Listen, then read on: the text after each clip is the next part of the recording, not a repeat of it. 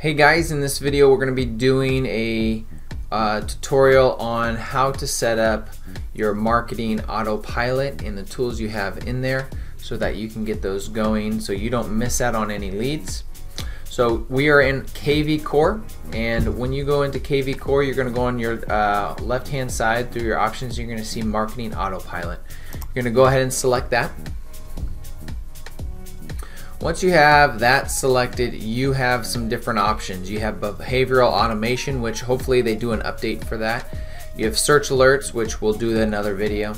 Lead validation, the mobile dialer, the mass emails, which you can do up to 50, I believe, at the moment. And then we're going to focus on the smart campaigns on the top left corner.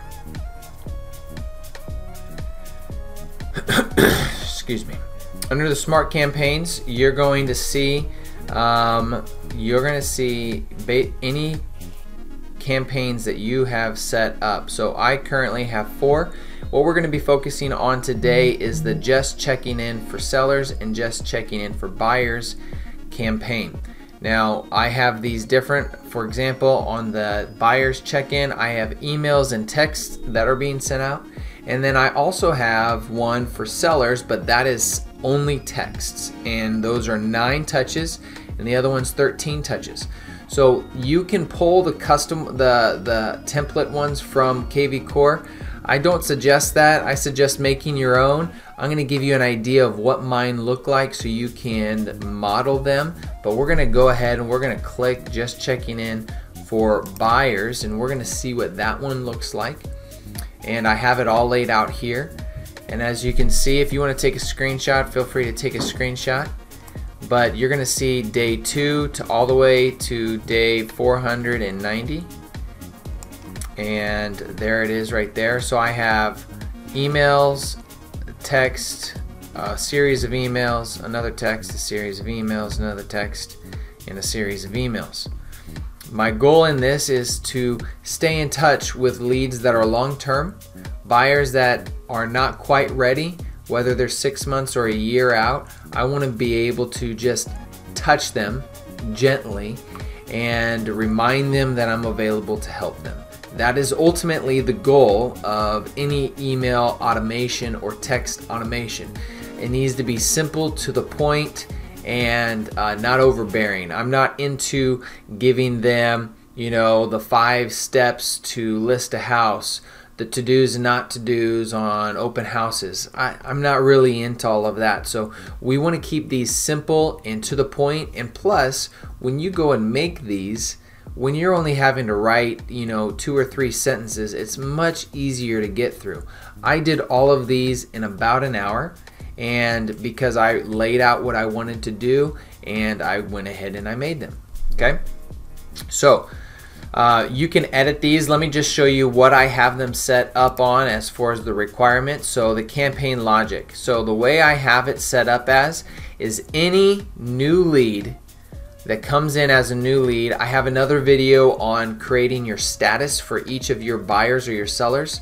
And this is very important because you can categorize, you can have email campaigns and text campaigns start automatically because you have the value set as a new lead. So any new lead, no matter what, that comes into the system is going to be set up on this buyer email and text campaign. Now there is one additional criteria, and that is step number 2, and that says design for. I have this design for buyers, so if they come in as a new lead and they're categorized as a seller, they're not going to be set up on this campaign. Only buyers that are new to KvCore are going to be set up on this campaign. So then I have the details, what I named it, just listing or just checking in campaign. This is an email and text sent out every 6 weeks to see if they're getting the listings that I'm sending them. So every lead, buyer lead, no matter what, is going to be set up on my auto alert campaigns, where they're going to receive homes on a daily, weekly, or bi-weekly basis. And these are just to say, hey, did you see that? Hey, did you see this home?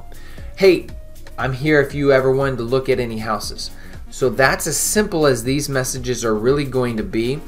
and that's what they're going to look like. So then I have under this, it just gives me a review of what it's going to do. I have it on always run in a lock status. Always run basically means that if you have any other email campaigns, anything else that you're going to do, this will always go out no matter what. Okay, it's going to overlap. If there's 2 emails in one day, this one is set as always run. Okay, now since I didn't change anything, I'm not going to change anything.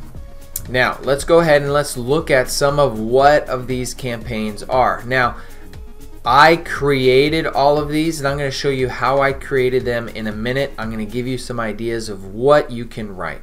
So let's look at the first one. The first one's an email, and this one just simply says just checking in. Make sure that the subject line is different and it's not just saying just checking in every time, because we want to make this look like this is a custom email, a custom text sent out that I actually did, not just a generic you know, are you ready to do something today? Great, give me a call. We don't want that. We want to be personable in everything that we do. So it's just wanted to make sure you're getting the homes that I've been sending you. Also, just a reminder, if there anything that you would like to see, we can open up any house you would like to see. Not just our office listings, but other offices as well. This is my first one. I wanted it to get all the information I needed out and make sure they are aware, because most people are going to see anything within the first couple days more likely than if they were to see it on day 220. So then I have a text. My first text that I'm sending out is, hey, first name, it's Tyler. There have been some new homes. Oop, I'm glad I see that. I have a misspelling off to correct. New homes popping up on the market, and just want to make sure you were getting them. Let me know if you want to make any adjustments. I have another text here that says, excuse me. Hey, first name, just checking in to see if you've been seeing any homes I've been sending you recently. There have been a lot of good ones. Just a reminder, if you see anything, reach out. Talk to you soon. So very basic, very to the point, and let's keep going. Just want to make sure if I'm on point. Just wanting to make sure if I'm on point. If things or circumstances have changed.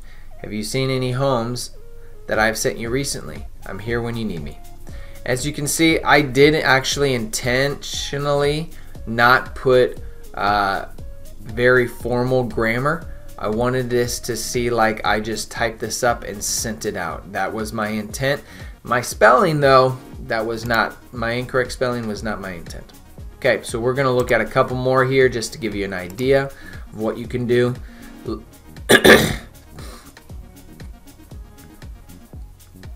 Hope all is well. Just want to make sure you're still getting the listings and see if you see anything you like. Is there any criteria you'd like me to change or add?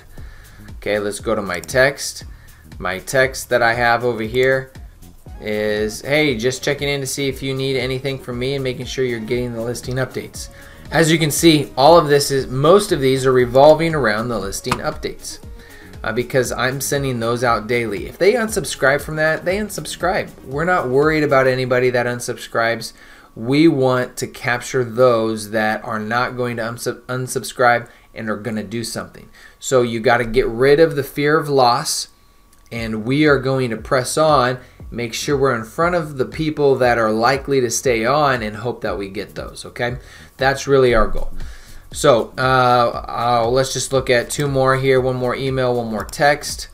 Hey, I hope all is well. Just want to make sure you're still getting the listings, and or if you are seeing things you like. So I did copy a couple of these and repeated them just because they're so far apart, they're never going to notice. Okay, I have the name of the email that I want to be able to read, email 8. Then the email template matches that. I'm going to pull this. I'm going to show you how to make that template. Then I have the number of days out that I'm setting it, okay? And the last text that I'm sending out here is, hey, just making sure I'm not dropping the ball on your home search. If plans have changed, let me know. Tyler Bundy, eXp Realty. That's on day 400. All right, so that is my email and text campaign for buyers. Now, let me show you how I actually made that. If you go under templates, you're going to have a list of over 100 different texts and email campaigns that you can pick from that KvCore set up. The downside to this is that if you want to use one of these, you literally have to read every single one and pick the ones you like, delete the ones you don't like. So I just decided to skip all of that, and I simply just made my own. You can make your own by going here, add a template. So you can add a template, you can name it, it can be an email or a text template or a call template. I focused on just the emails and text because I didn't want to be in the middle of any of this campaign. I wanted it to go out automatically without my involvement. So let's focus on an email here real quick. You're going to name it. My suggestion is simply to name it what you're going to be. This is a check-in, and let's say this is check-in email number 1. That's it. You're going to make your subject line, make it creative, change it, just checking in. Hey, haven't heard from you. Are things going well? Any updates?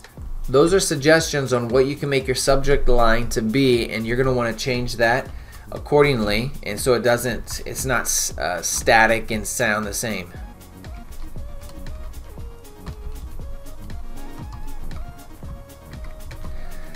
So be fun with it. The more put your personality into it, when you do that, it's going to come out as genuine. Okay, so then you're going to put your email here, exactly what you would want to put your email. Now you can insert people's names and to make sure it's pulled in, and you're gonna just go to one of the the other templates, and you're gonna see what they are, because I don't think and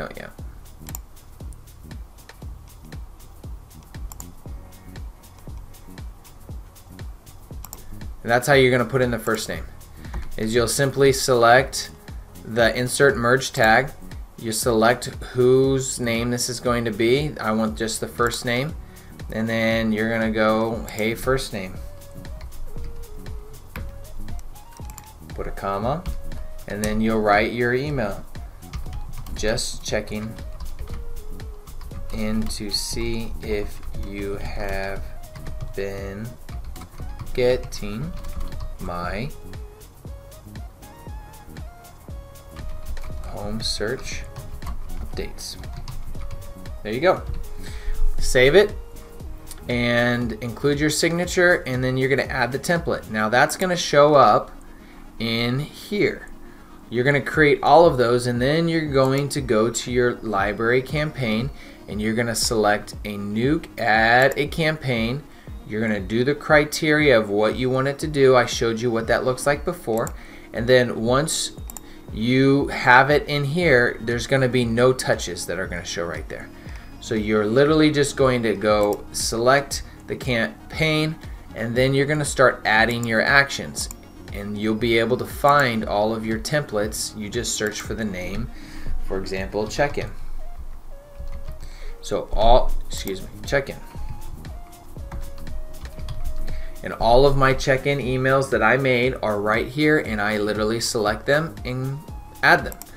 And that is as simple as it is to create an auto text and auto email campaign.